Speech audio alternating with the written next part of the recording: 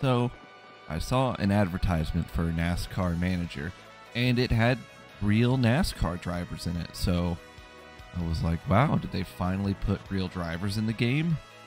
But I was sadly disappointed as I found out it was just the Hendrick cars. But I downloaded the app anyway and played it for a good 30 minutes, and here are my thoughts.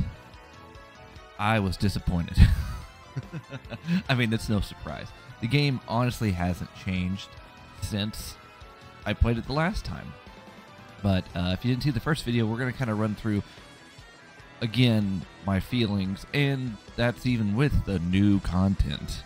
But as soon as you open the app, there is an advertisement for you to buy the special Kyle Larson pack for $19.99, and it gives you the 5 Hendrick cars scheme. You get Kyle Larson as a driver 34 times, and then a couple like parts or boosts or whatever. I don't quite remember. But essentially, you're paying $20 to be able to use Kyle Larson as your driver for 34 races, and you get to have his paint scheme. And that's it. The all other Hendrick cars are also in the game, like Chase Elliott, William Byron, and Alex Bowman, and that is the whole theme of the game right now. Hendrick Motorsports. You boot up the game, it's the 4 Hendrick cars. You do the basic duels, it's the 4 Hendrick cars. Whenever you do a race, it is the 4 Hendrick cars and a bunch of randoms. That's it. And I mean, I'll be honest, I didn't figure out how to unlock anybody else's paint scheme. I don't know if you have to go through the duel. Like, if you go through the duels, they have different stages, and each one's a different Hendrick car. But if you go past the 4, like if you there's more than 4 like stages, it goes back to, it starts rotating Hendrick cars again. So I don't think that you unlock those paint schemes because they just keep going. So it's weird. It seems like the only way I could find, and I could be wrong, and you know, you are free to say you're wrong, but the only way I could find to unlock like a paint scheme was to buy it for $20, and I don't think that's fair. I don't think that's I mean, it's a free mobile game, I get it, but that's ridiculous. When you play the game, you have 3 options. You have like the basic duel where you just do races against another person, even though that person might or might not be real. It acts like you're waiting on this person. It acts like you're actually racing against them, but I think it's just ghost cars. But it doesn't try to make you feel that way. It wants to make you think that you're racing against them in real time. And you just do that over and over again until you beat that challenge level. And that, like, you have to do it like 20 times. You have to win 20 times to advance to the next one. And it is just so tedious, and it's not enjoyable. The biggest problem that I have with it is it's just that the gameplay loop is just not fun. I have not played F1 Clash. When I made the first video, everyone's like, oh, you've never played F1 Clash. It's just like that. Well, why would I want to? These games are not for me. And, you know, if you are into this, then more power to you. I mean, you know what you're getting into with these mobile games. It's just not for me. So, essentially, when you have 2 cars, and you're racing against, like, 23 other cars, or 22, it's 22 other cars, and your 2 cars. And you have, like, a 6-lap race, and you get to do the pit. The only thing you can do is adjust how fast your car goes. There's 3 scales, 1, 2, and 3 bars. The faster you go, the more fuel you use, and the more you use your tires. And you have 6 laps. And that's it. That is the gameplay loop. It's not fun. And so, like, I tried my hardest to use different strategies. I tried to have one car go slow or medium the whole time and tried to make it one stop. And doing that, I didn't even make it on gas, and it just wasn't faster. The fastest way to go was always just run hard, maybe save a little bit of gas at the beginning or end of the run, pit, and you pit twice, I think. Yeah, you pit every 2 laps, and that's it. There's no alternate strategy, and even if it is, it's not faster. It's just not. It doesn't work. It's not worth it. It's not good. It's not fun. I saw another advertisement that showed the whole advertisement was just cars crashing. That was the whole advertisement of just there being wrecks in this game. And the 30 minutes I played, I didn't see one crash. I did not see one incident.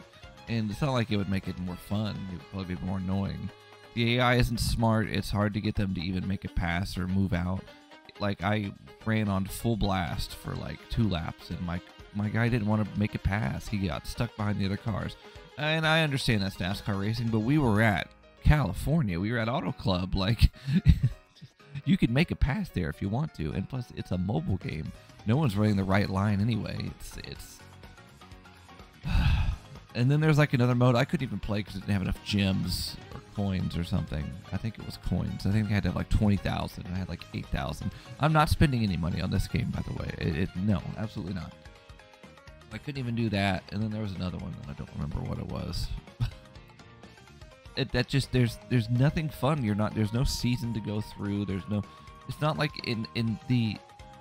I understand this game is not Motorsport Manager. It's not F1 Manager, but they call it NASCAR Manager. You would think there would be a little bit more.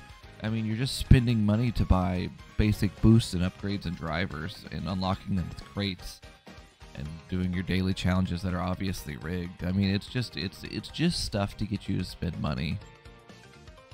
I would rather spend $20 to $60 on a game and know I'm going to get 20 hours, 10 hours even of gameplay out of it, than get a free mobile game and then just have the whole game is just berating you with advertisement microtransactions. Like they want you to spend money so bad, and it's just not fun.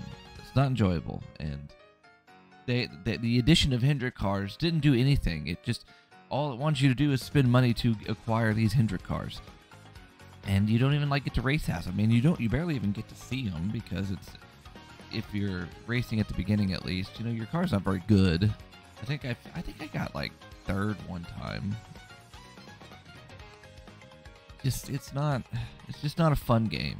And like, sure, they could have the whole field be real cars, and you could, like, I'm sure if they did, they could add right now the entire RTA, and you could probably unlock these guys one at a time, and that would probably be more fun. That would probably make it a little bit more enjoyable. But it's just not good. It's just not. I mean, even if it was real cars, for me, it wouldn't make a lick of difference. Because for me, I don't even care about the cars I'm racing. I'm trying to focus on myself and beat the other cars. And they just have the same you get like 4 basic paint schemes to choose from. I mean, yes, you can unlock more, but they look terrible.